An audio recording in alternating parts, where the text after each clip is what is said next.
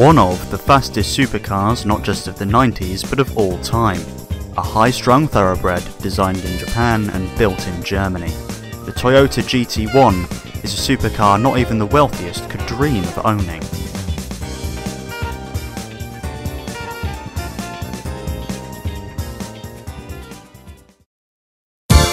In 1995, Toyota made its first move into GT class racing at Le Mans.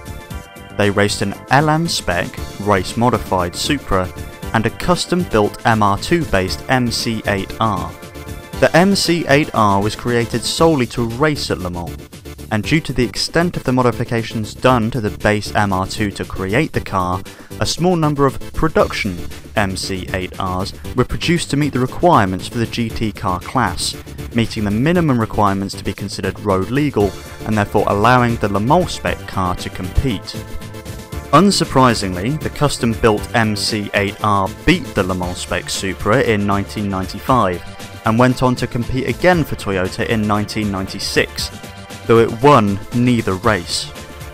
In 1996, it dawned on Toyota's racing division that exploiting loopholes to enter overqualified cars into the GT class at Le Mans was the only way to have a real chance of winning against the likes of Mercedes and Porsche. With that, Toyota Team Europe had until Le Mans of 1998 to design and build a winning race car.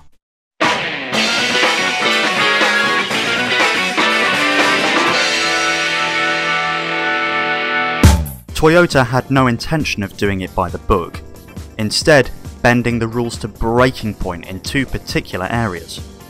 The first and most outrageous loophole that Toyota found was that of storage space.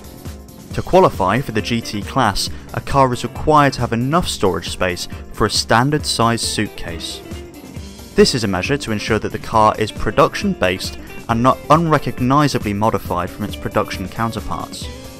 Obviously, Toyota did not want to build a racing car that would have a suitcase-sized void somewhere in its bodywork, so they found a way around it. They instead convinced ACO officials that because the volume of the car's fuel tank was greater than that of a standard suitcase, it should be considered allowable storage space, because when the car is officially inspected for the race, the fuel tank is empty. Astonishingly, this was allowed.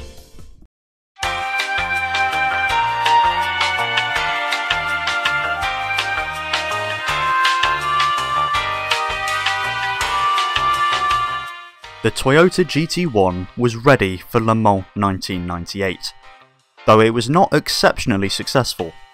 Of the three cars that entered, only one of them finished, and it finished 9th.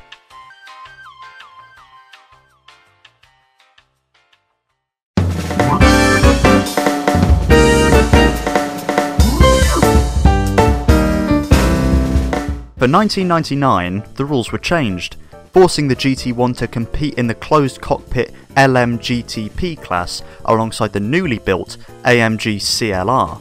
Unlike rivals Mercedes, who built an entirely new car, and Porsche, who dropped out of the competition entirely, Toyota's car from the previous year fell very nearly in line with the new regulations, allowing it to compete with minimal modification. Toyota GT1s finished first and second in their class at Le Mans of 1999.